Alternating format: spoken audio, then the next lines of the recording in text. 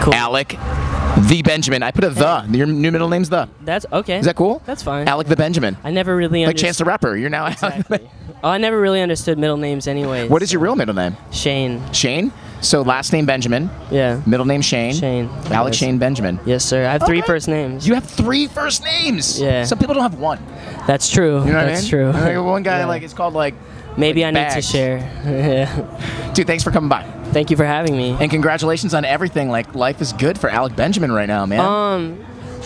Yeah. I'm really, well, what I will say is I do go through a lot of ups and downs emotionally, and like the last couple weeks have been hard for me, and so I do post a lot of cool stuff on social media, but a lot of times people don't always share the trials and tribulations that they're experiencing outside of what's really fun to post online. So I don't want people to be confused by that or think that I don't also have issues, because I do. Yeah. But one of the reasons why today was so cool for me is because I have been feeling so low, and then I got out on stage today for something that I was really nervous for, and I think that it went really well, and I had a great time. Congrats on that. Thank you. That's so cool. Was this your first Lolla? Yeah, my first one. Yeah, cool. Where are you from originally? I'm from Arizona. Nice. Yeah. Okay. So have you like being from Arizona, have you ever heard of Lollapalooza? Yeah, it's like one of the big festivals, right? Yeah, I think everybody knows about Lollapalooza, and I think like as a kid too, it's like I dreamed of being on the lineup, you know? Yeah. And so to see my name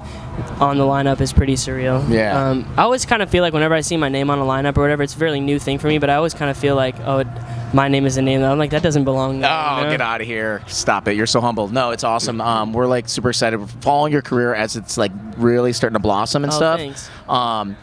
KISS FM, specifically your audience, is there something that you would say to like your Chicago fan base that maybe like something they don't know about you, or like maybe give them like a sense of like advice? This isn't advice, but one of the first family vacations I ever went on was to Chicago. Oh, so really? That's cool. Yeah. Oh, word. And some advice for Chicago fans. Well, I would say that you know, Phoenix is a big city and it's getting bigger, but when I moved to LA, and then I was like, wow, this is a really big city, and I come to a city like Chicago or, you know, even New York, and I'm like, just take advantage of the opportunities that you have living in a big city, you know, that like has so much to offer in the way of like arts and you know, amazing schools. So I would take advantage of it, because I love Arizona, and there's a lot of opportunities there, but you know, it's just like it's not as big as Chicago. Maybe what's the population density? We got like 6 million here. Okay, Arizona has 8 million, so okay, never mind. but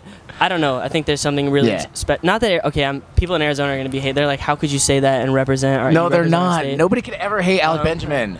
I do think though that like at least for the arts and stuff, I think Chicago is like a little bit more open. And when I was growing up, even, you know, some friends and family, like they weren't so open to me like pursuing a career in music, and so more closed-minded, more like vacuum, like they weren't closed-minded, but I just think that, I don't know. I'm spinning a really bad web for myself. Right no, now. you're not. I love Arizona. You're the spokesperson. Arizona's the best. Just vote for him. Every place is unique. You should take advantage of what's unique about Chicago, and it has a lot of opportunities. Do you remember when you did your family vacation in Chicago? Do you remember like what you guys did? Was there anything specific that like jumps out to you? I think we went to the Stinking Rose when we were here. Is that here? No, that's not here. That was in San Francisco. Sorry, never mind.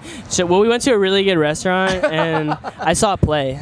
I can't remember what play it was, but I just remember loving Chicago. And then I also remember I opened for an artist named John Bellion, and I played an artist named John Bellion. That's a big deal, dude. Yeah, he's great. We love John. Well, he's one of the first people to like really give me a shot. And I wrote on his last album, not this one, but the one before. Sick. And he was like, "You want to come on tour with me?" And one of the first gigs we played was at the House of Blues in Chicago, which is we were just talking about that venue. It's probably amazing. My favorite House of Blues. What a cool House of Blues. Yeah, the location, everything. Yeah. I've just every time I've come to Chicago, I've had an amazing experience. Can I ask you a question about how he had? So John Bellion did some writing for him. He gets you to go on tour with him. How does he ask you? Does he text you? Does he say like face to face, bro, you should come on tour with me? Well, actually, so I was signed to a record label, and then I got dropped like really early on. And when I first got signed, I went out to the UK to play a music festival, and I met John there, and I was like a fan of his. So I was like, dude, like, can I send you my demos or whatever? And he was like, yeah. And so when he went on his first tour, I went to Arizona, and I drove from California to Arizona because I wanted to meet him, but I knew that the LA show was going to be like, you know, a lot of people there. Yeah. And I gave him like my demos, and he was like, dude, I love this. About a year later, he called me. He's like, yo, we're working on the album. come write on it, and I was like, you serious? And so I went to his place and I wrote on the album, and then well, there's a bug on my face. Yeah.